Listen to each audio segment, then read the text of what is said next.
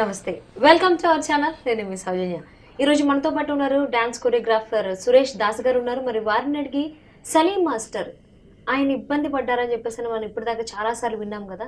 అసలు ఎందుకు ఇబ్బంది పడ్డారు, ఏంటి కారణం, దీని గురించి ఎన్నో విషయాలను వారిని అడిగి తెలుసుకుందాం. నమస్తే అండి. జై శ్రీమన్నారాయణ. జై శ్రీమన్నారాయణ. ఎలా ఉన్నారు? బాగున్నానమ్మా. సలీం మాస్టర్ ఆయన అంటే తెలియని వాళ్ళు ఎవ్వరూ లేరు. అండ్ ఇండస్ట్రీలో మీరు ఎప్పటి నుంచో ఉన్నారు. సలీం మాస్టర్ కూడా ఆయన దగ్గర కూడా మీరు వర్క్ చేశారు. సో మరి 3 స్టేట్స్ సీఎంస్ దగ్గర, ముఖ్యమంత్రి దగ్గర ఆయన పని చేశారు.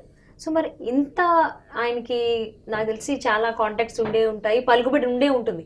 మరి ఇంత ఉండి కూడా ఆయన ఇబ్బంది పడ్డారు, చాలా ఇబ్బంది పడ్డారు అని చెప్పేసి విన్నాం. అసలు ఎందుకు ఇబ్బంది పడ్డారు, ఎవరి వల్ల ఇబ్బంది పడ్డారు? ఎంత పెద్దవాళ్ళైనా సరే స్వయంకృత అపరాధం ఉంటే, ఇప్పుడు సావిత్రి గారి గురించి చెప్తా ఉంటారు కదా, ఎవరి గురించి అన్నా చెప్పనీయండి, స్వయంకృత అపరాధం ఎవరినైనా లీస్ట్ పొజిషన్కి తీసుకెళ్ళింది. తర్వాత 3 సీఎంస్ దగ్గర ఆయన పని చేయలేదు, 3 సీఎంని బ్రహ్మాండంగా డ్యాన్స్ చేపించి మనకు చూపించారు. గురువు గారుగా ఎంజీఆర్, ఎన్టీ రామారావు గారు, జయలలిత గారు, అంటే ప్రముఖులందరితోటి నృత్యం చేయించారు. అందరితోటి మంచి పేరు.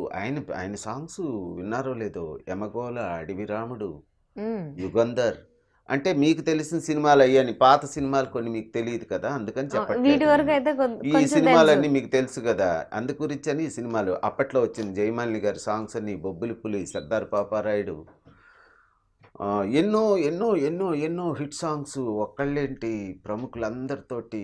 ఒకప్పుడు సలీం మాస్టర్ అంటే వర్షం, అంటే థియేటర్స్లో అంత జోష్ అన్నమాట, అంత పెద్ద పేరు. ఇంకొకటి గొప్ప విషయం ఏంటంటే, సలీం మాస్టర్ గారు ఎక్కడ ఉన్నారని తెలుసుకొని ఆ హీరోలు అక్కడ పెట్టుకునేవాళ్ళు అంట సాంగ్. సపోజ్ ఇప్పుడు కాశ్మీర్లో షూటింగ్ జరుగుతుంది, సలీం మాస్టర్ గారు అక్కడ ఉన్నారు అంటే, ఇప్పుడు వేరే హీరో ఎవరిదన్నా సాంగ్, సోహన్ బాబు గారు, కృష్ణ గారు, ఎవరన్నా అవని, అయితే వాళ్ళు కూడా డేటు మాస్టర్ గారి కోసం సాంగ్ అక్కడ పెట్టుకునేవాళ్ళు అంట. అంటే ఏ రేంజ్కి క్రేజ్ ఉంటుంది చూడండి. మామూలుగా మనకిష్టం ఇక్కడెక్కడో చేయాలనుకుంటారు, కానీ మాస్టర్ డేట్ ఉండదు, 3 డేస్ అక్కడ సాంగ్ అయిపోతుంది, మళ్ళీ ఆయన ట్రావెల్ చేసి అటు ఇటు వేరే కంపెనీ. అందుకని ఈ కంపెనీ వాళ్ళు అక్కడికి ముందు అడ్వాన్స్గా వెళ్ళిపోయి ఉండి పాట తీసేవాళ్ళు అంట. అంటే అంతటి లెవెల్ ఉన్న మనిషి. సావిత్రి గారి గురించి ఎన్నో విన్నారు మీరు. నిజంగా ఆమెని మనం తెలుసుకోవటం అంత లెజెండ్స్ అనమాట. అలానే సలీం మాస్టర్ గారు కూడా మంచి లెజెండ్, మంచి మంచి సాంగ్స్ ఎన్నో చేశారు. అయితే స్వయంకృత అపరాధం అంటే ఆయన ఏదైనా దీన్ని ఎవరు తీయలేరు కదా.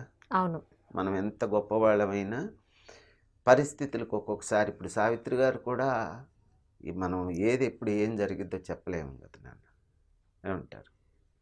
అలానే ఆయన టీ నగర్లో 45 బజిలా రోడ్డు మేము ఉండేవాళ్ళం. సలీం మాస్టర్ గారికి ఇంటికి ఒక 4 ఇళ్ళకి మాకు డిస్టెన్స్ అంతే. అంటే ఇటు పక్క జయమాలిని గారు, ఆ లాస్ట్లో సలీం మాస్టర్ గారు, మేము ఆ ముందు స్ట్రీట్లో మేము ఉండేవాళ్ళం. ఇట్లా మొత్తం టీ నగరే. విజయశాంతి గారు, జయసుధ గారు, తర్వాత చిరంజీవి గారు, అన్నీ ఒక రౌండింగ్. టీ నగర్ అంటే అందరం అక్కడే ఉండేవాళ్ళం. సో అయితే సలీం మాస్టర్ గారు, నేను మెడ్రాసు, చెన్నై వెళ్ళి నేను డ్యాన్సర్గా వర్క్ చేసే రోజుల్లో ఆ రోడ్డు అంతా చాలా రష్గా ఉంది, వివేకంగా ఉంది టీ నగర్. ఇంత రష్ ఉంది ఏంటంటే, సలీం మాస్టర్, డ్యాన్స్ మాస్టర్ గారి ఇంటి ముందు అంతా బందోబస్తు, పోలీసులు. ఏంటి అంటే వాళ్ళ అబ్బాయి పుట్టినరోజు అంట, 3 సీఎంస్ వచ్చారు. మీకు ఎవరన్నా విన్నారా? కొడుకు పుట్టినరోజు పెళ్ళిళ్ళు లేకపోతే ఇంకొకటి పెద్ద ఫంక్షన్ అంటే వస్తారు, కానీ 1 ఇయర్ బర్త్డే చేయటానికి చిన్న పిల్లోడికి రామారావు గారు, ఎంజి రామచందర్, మరి కర్ణాటక రాజ్కుమార్ సారు, తర్వాత జయలలిత, అసలు ఒకళ్ళేంటి అసలు. నేను డ్యాన్స్ మాస్టర్కి నిజంగా మేము అప్పుడే మెట్టెక్కుతా ఉన్నాం, అంటే డ్యాన్స్ మాస్టర్స్కి ఇంత జోష్ ఉంటుందా అని. అంత రోడ్లన్నీ బ్లాక్, ఎక్కడికక్కడికి సెక్యూరిటీ అంతా. అంటే మరి సీఎంస్ వస్తున్నారు కదా, సీఎంస్ పుట్టినరోజు మీరు ఎవరినైనా అడగండి, పుట్టినరోజు డ్యాన్స్ డైరెక్టర్ ఇంట్లో ఒక పెద్ద హీరో పుట్టినరోజు చేశాడంటే పోనీ అనుకోవచ్చు. లేదు ఒక పెద్ద టాప్ హీరోయిన్ గారు పుట్టినరోజు జరుగుతుందంటే వీళ్ళు వెళ్ళారంటే ఒక డ్యాన్స్ మాస్టర్ కొడుకు పుట్టినరోజు చేస్తుంటే సీఎంస్ ఒక స్టేట్ సీఎం కాదు అందరూ. మరి ఆయన ఎంత గొప్ప స్థితిలో ఉన్న ఆయన, మీరు అడిగారు కదా ఆయన ఎందుకు లాస్ట్ పరిస్థితిలో ఏదో అయ్యారని. ఏం జరిగిందంటే ఆయనకి టీ నగరు ఆయన ఇంటి కింద ఒక 3 షాప్స్ ఉన్నాయి, 3 కొట్లు ఉన్నాయి. ఆ కొట్లు ఈ హార్డ్వేర్స్ షాప్ వాళ్ళకి రెంట్కి ఇచ్చాడు ఆయన. ఇస్తే చాలా సంవత్సరాలు ఉన్నారు వాళ్ళు. ఆయన కొద్దిగా కేరళ వాళ్ళు కొంచెం కొద్దిగా రఫ్ మనిషే, మేము వర్క్ చేశాను, కొంచెం లాంగ్వేజ్ కొంచెం హార్డ్గా ఉంటుంది కానీ మంచి మనిషి. అయితే ఆ కొట్లు అతికిస్తే ఆ కొట్లు ఖాళీ చేయించమని ఆయన దగ్గర వర్క్ చేసే కుర్రాళ్ళను పంపించాడు. వాళ్ళు ఎప్పుడు చెప్తే ఖాళీ చేయట్లేదు ఇప్పుడు. అందుకని అప్పట్లో కొంచెం అగ్రిమెంట్స్ అయ్యి మన పర్టికులర్స్ కరెక్ట్గా ఉండేవి కావు. ఇప్పుడు చాలా జాగ్రత్త పడుతున్నారు. అప్పట్లో భరోసా మీద నమ్మకం మీద ఇచ్చేవాళ్ళు, నోటి మాట మీద ఇచ్చేసేవాళ్ళు. అయినా ఏదో అగ్రిమెంట్ వేసుకున్నారు. కాకపోతే లాంగ్ టైం ఉండిపోయారు కదా. టీ నగర్ మెయిన్ రోడ్ అమ్మ, బాగా సెంటరు, పాండి బజార్ అంటాం. పాండి బజార్కి వెళ్ళే రూట్లోనే అక్కడ వివేకానంద షాపింగ్ కాంప్లెక్స్ ఉంటుంది, దాని పక్కన మా ఇల్లు కూడా అక్కడే. అయితే రామారావు గారి ఇల్లు మెయిన్, రామారావు గారి ఇంటికి ఎదురుగా మేము ఉండేవాళ్ళం. అట్లా అక్కడే మంచి ఏరియా. ఆయనకి ఆ కొట్లు ఖాళీ చేయమని పంపిస్తే వాళ్ళు ఏదో వాళ్ళకను ఈయన పంపించిన కుర్రోళ్ళకి చిన్న డిస్టర్బ్ జరిగింది. ఆ వెళ్ళిన కుర్రోడు ఆ అబ్బాయిని పొడిచాడు. My God. ఎస్, ఆ స్పాట్లో అతను చనిపోయాడంట. మేము ఉన్నాం, కాతే మనం ఆ సందర్భంలో మేము వెళ్ళలేదు కానీ ఆ స్పాట్ అవుట్ ఆయన. నాటార్లు అంటారు ఇక్కడ ఆ బిజినెస్ చేసేవాళ్ళని తమిళనాడులో, నాడార్స్ అంటారు. అయితే ఆయన పోతే వాళ్ళు ఏం చేశారంటే ఈ అబ్బాయిని చంపేశారు. ఎవరైతే ఈ అబ్బాయి దాడి చేశాడో ఆ అబ్బాయిని. టోటల్గా ఈ కేసు అంతా సలీం మాస్టర్ గారి మీదకి వెళ్ళిపోయింది. అంతే, లైఫ్ బోల్తా పడిపోయింది. అసలు ఇన్వాల్వే లేదు కదా. ఇన్వాల్వ్ లేకపోయినా దానికి యజమాని ఆయన కదా, పంపించిన ఆయన కదా. ఏదైనా కూడా అలాగా పడి అక్కడి నుంచి ఆయన అరెస్ట్ చేశారు. సీఎంలు ఉన్నారు, ఫీల్డ్ ఉంది, అమితాబ్ బచ్చన్ గారు ఏంటి, రాజ్ కపూర్ ఏంటి, ఒక అనిల్ కుమార్ ఏంటి, ఒక రామారావు గారు ఏంటి, బాబా అంత గొప్ప స్థాయిలో ఉన్న ఆయన టైం కలిసి రాకపోతే అది విపత్తు. ఇప్పుడు పర్సనల్స్ కొన్ని ఉంటాయి, దానికి మనం వెళ్ళట్లేదు. టైం అనే దానికోసం చెప్తున్నా, గుడ్ టైం బ్యాడ్ టైం అంటే. మరి ఆయన ఎక్కడ ఉన్నారు, ఏ స్థాయిలో ఉన్నారంటే అసలు ఇంట్లోకి మీరు వెళితే కనీసం ఎన్ని వేలు ఉంటాయో చెప్పలేము. షీల్డ్స్ అసలు రూమ్ అంతా ఇలాగా షీల్డ్స్. ఆ మధ్యలో మేము రిహర్సల్స్ చేసేవాళ్ళం. చేసేటప్పుడు అసలు ఆ షీల్డ్స్ ఒకటి చూసి ఒకటి చూడటానికి ఉండేది కాదు. ఇన్ని సినిమాలు ఎప్పుడు చేశారు అన్నట్టుగా ఉండేది. హిందీ, తెలుగు, తమిళ్. ఆయనకి మరి అరెస్ట్ చేశారు. అరెస్ట్ చేస్తే అప్పుడు జయలలిత గారు, రామారావు గారు వీళ్ళందరూ ఇన్వాల్వ్ అయ్యి ఆయనకి ఏదో బెయిల్ ఇచ్చి, తర్వాత ఆ కేసులో నుంచి కొంతకాలం ఆయన అటు ఇటు ఇబ్బందులు పడి లాస్ట్కి ఆ ఇల్లు అమ్మేసి వాళ్ళ భార్య పిల్లలు వెళ్ళిపోయారు. ఆయనకి మెంటల్ ఎఫెక్ట్ అయింది. హోదా పోయింది, పేరు పోయింది. మరి ఇంకా అంటే నేను ఎక్కువ వివరాలు ఇవ్వకుండా ఒక మనిషికి జరిగే సంఘటన ఇలా ఉంటుంది అనే దానికి చెప్తున్నాను. తర్వాత మెంటల్ ఎఫెక్ట్ అయ్యి ఏ స్టేజ్కి వచ్చాడంటే భార్య బిడ్డలు మామూలుగా అంటారు కేరళ వాళ్ళకి అంత కొంచెం మనలాగా ఎమోషన్స్ తక్కువ. అందుకని ఎక్కువ కేరళ వాళ్ళు చూశారు మీరు టీ కొట్లో చాలామంది జెంట్స్ వచ్చి ఇక్కడ సంవత్సరాల తరబడి మన సౌత్ సైడ్ పని చేసుకొని వెళుతుంటారు. వాళ్ళ ఫ్యామిలీస్ రారు. మనమైతే అలా ఉండలేం.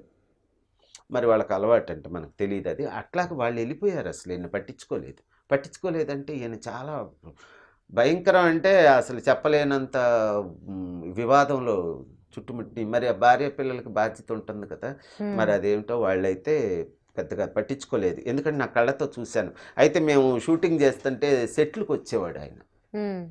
ఎలా అంటే మురికి బట్టలు చినిగిపోయి డబ్బుల కోసం, అంటే హీరోస్ ఎవరన్నా అక్కడ పనిచేసే హీరోస్ డబ్బులు ఇచ్చి నేను ఎట్లనే ఒక సినిమా ఇక్కడ సారథి స్టూడియోలో వర్క్ చేస్తుంటే మాస్టర్ గారు వచ్చారు, హరికృష్ణ గారు. అందులో మా సాంగ్లో హరికృష్ణను సిమ్రాన్ ఓకే. అదేదో పిక్చర్ ఒకటి.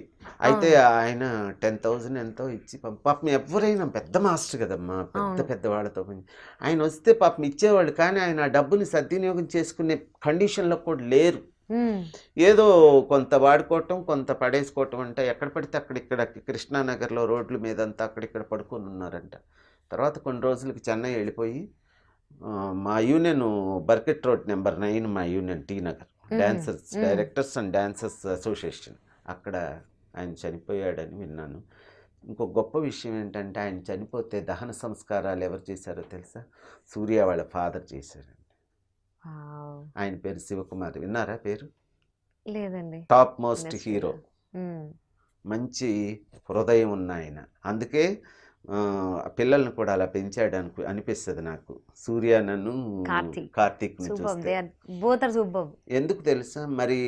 అసలు సలీం మాస్టరు అంటే ఆయనకి ఇప్పుడు వీళ్ళందరికీ చేసినట్టే ఏదో వర్క్ చేసి ఉంటాడు.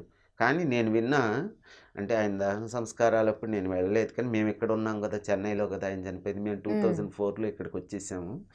అయితే ఆయన దహన సంస్కారాలు శివకుమార్ గారు చేశారంట, నేను విన్నాను. మా యూనియన్ తరఫుగా మా యూనియన్ వాళ్ళు వెళ్తారు, దాన్ని ఏదో చేశారు. కానీ ఒక గొప్ప వ్యక్తి. అవును. ఒక్క సావిత్రి గారే కాదు, ప్రతి వాళ్ళకి అది చెప్పి రావమ్మా కొన్ని. అవును. ఏంటి కావాలని ఎవరూ చేసుకోరు,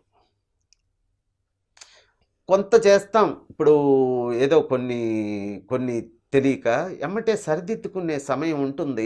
కొన్ని విషయాల్లో దిద్దుకోలేము. అంటే సలీం గారు వాళ్ళ మనుషులకు పంపించారు షాప్ ఖాళీ చేయమని. సో ఈయన అక్కడ షాప్లో ఎవరైతే ఓనర్స్ ఉంటారో వాళ్ళు అదే షాప్లో అద్దెకుంటున్న వాళ్ళు ఈ వెళ్ళిన అబ్బాయిని చంపేశారు. వెళ్ళిన అబ్బాయి వాళ్ళని చంపాడు ముందు, తర్వాత వాళ్ళు ఈ అబ్బాయిని చంపారు. ఆ కేసు అంతా ఇతను మీదకి వచ్చింది. ఈయన్ని లోపల పెట్టారు, తర్వాత ఆయన బెయిల్లో బయటకు వచ్చాడు. తర్వాత దానికి ఏదో క్లారిటీ అది ఇది అయింది. దాంతో ఈయనకి మెంటల్ వచ్చేసింది. వచ్చేసి కొంతకాలం మెంటల్ హాస్పిటల్లో కూడా ఉన్నారు. సావిత్రి గారు కూడా ఉన్నారు డిప్రెషన్కి. సావిత్రి గారు కూడా కీల్పాకం మెంటల్ హాస్పిటల్ చెన్నై, అందులో ఉన్నారు. మేము మెంటల్ హాస్పిటల్ ఎప్పుడైనా షూటింగ్ చేసేవాళ్ళం సాంగ్స్. అప్పుడు చాలా